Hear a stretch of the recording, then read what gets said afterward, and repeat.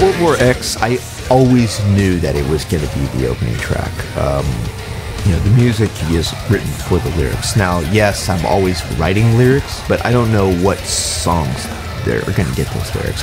I'm generating words, and then when the time comes, they find a song.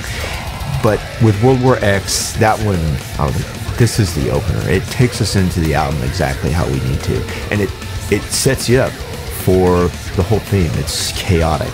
It's relentless. But then there is this calm before the storm, before the final devastating end. And that song to me is basically about the reality of war. You know, the last line in that, or the last couple lines in that song is burn the flags and bow to the gun.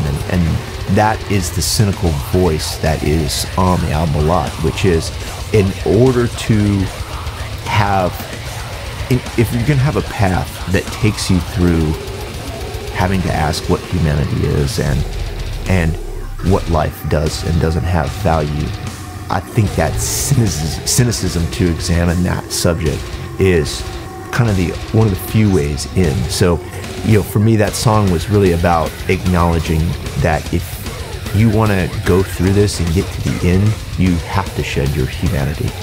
So that song is a very cynical, dark song, but it's the setup for what the rest of the record tells us.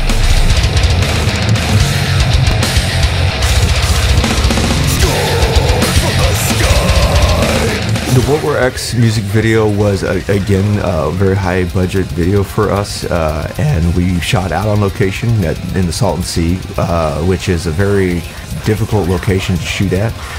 Thankfully, I was able to direct the video, and I was on the shoulders of Blake Armstrong, our fantastic DP, and Scott Hansen, one of our producers and the head of the production company.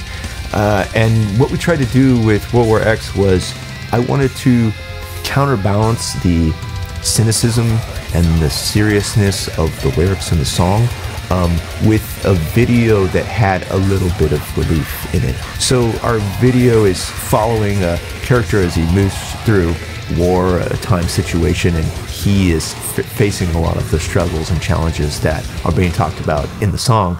But then at the end, you know, he wakes up out of it and finds his peace.